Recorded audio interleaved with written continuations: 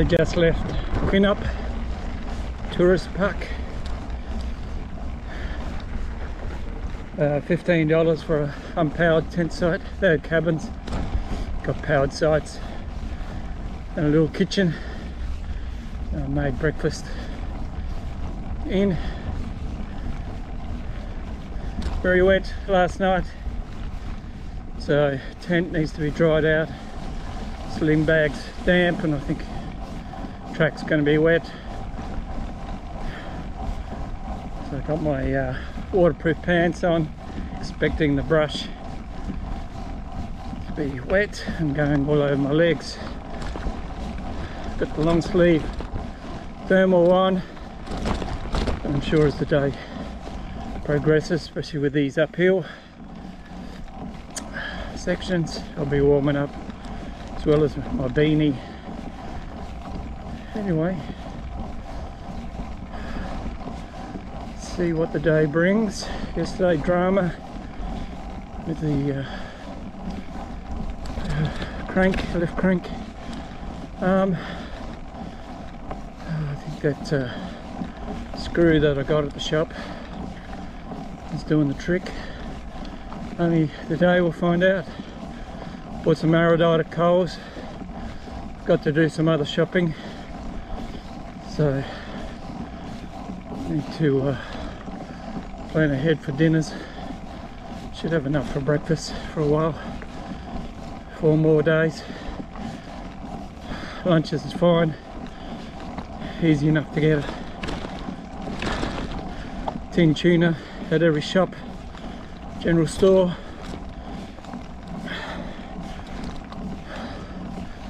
But some dinners might be a bit heavier than I'd like.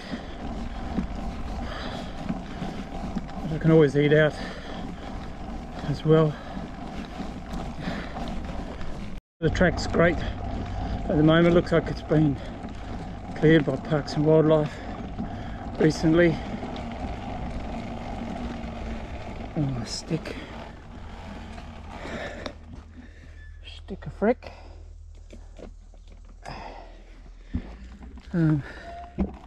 So it's quite smooth. See little grader tracks. So very pleasant. Didn't sleep well last night because of the rain. Tent occasionally drips water straight down on your face or your neck from one of the tyres on the fly. Just a restless night. I think I went to sleep about 8, woke up about 10 to 20 times. You get that, you get some good days, good nights and bad nights.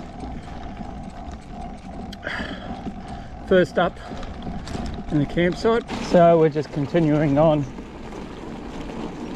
before we get to the highway. Well cleared, once again fairly smooth, no rocks, no bumps, no. I love their signs.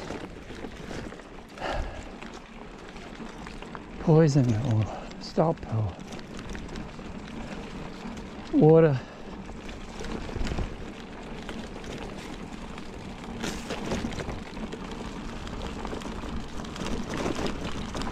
It's very quiet as well. Speaking about quiet, kookaburras, they wake you up about 5:22 a.m. So no point going back to sleep after that. Pretty regular.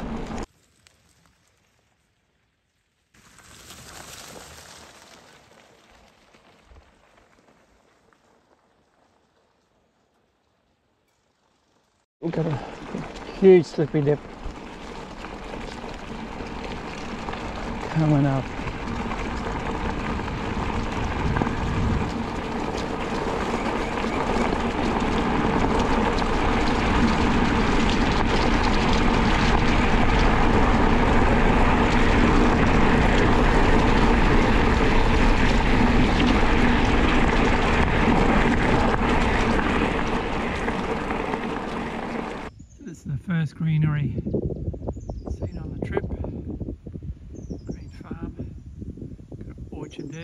watering. Big dam on the right. That's why it's all green.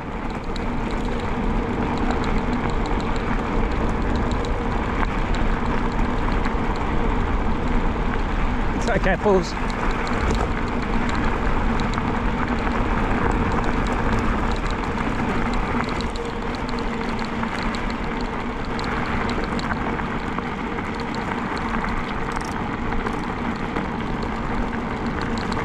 Oh, and we've got some swans. So they're black swans swimming away.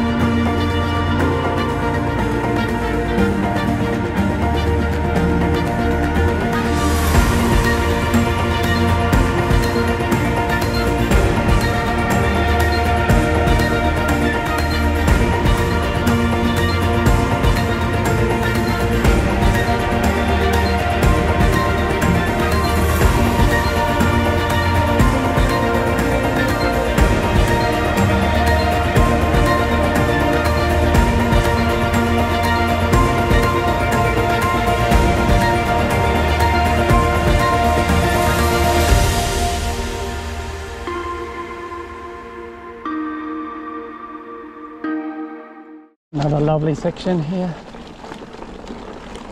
Mostly downhill. I always wonder about the history of these trails. Whether they were forestry and putting railway lines on, collect the wood, take them off to the mill, or whatever the history of these tracks were. If you know, leave a comment.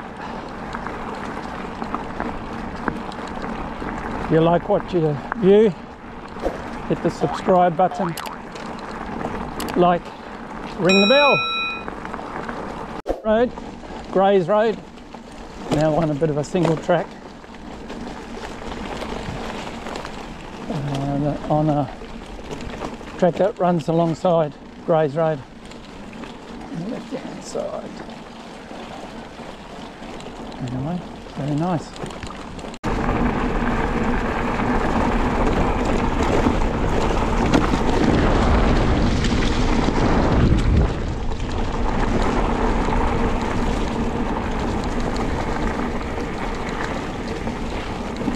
Whoop!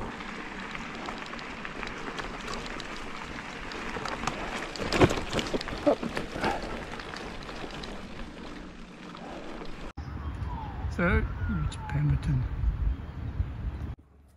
So at Pemberton campground, $30 unpowered tent site.